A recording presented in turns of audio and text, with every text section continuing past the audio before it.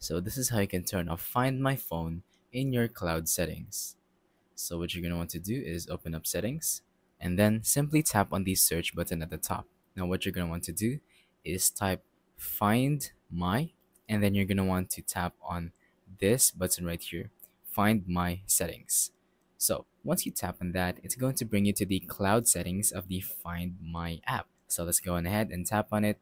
So as you can see, when we tapped on that button, we are now at the Find My iCloud settings. This is our Apple account, and then we are in the Find My app section. So if you want to turn it off, well, all you have to do is tap on Find My iPhone and simply tap on the Turn Off button. But you actually can't turn it off if you have the stolen device protection. So that's another setting that you can turn off. So make sure you turn that off first and then find this button once again and then turn it off to simply turn off Find My iPhone. You could also tap on Find My Network and then turn that off, because basically Find My Network means that it lets you locate this phone even when it's in offline, power reserve mode, and after power off. So yeah, it's really that easy.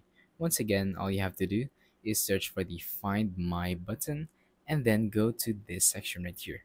Simply tap on Find My iPhone and then turn it off.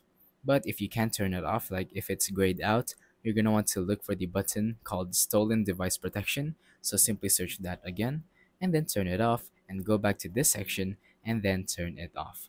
So that's pretty much it for this video. Thank you for watching. Don't forget to leave a like, subscribe, and let us know in the comments down below if the tutorial worked or if you have any questions. Thank you and goodbye.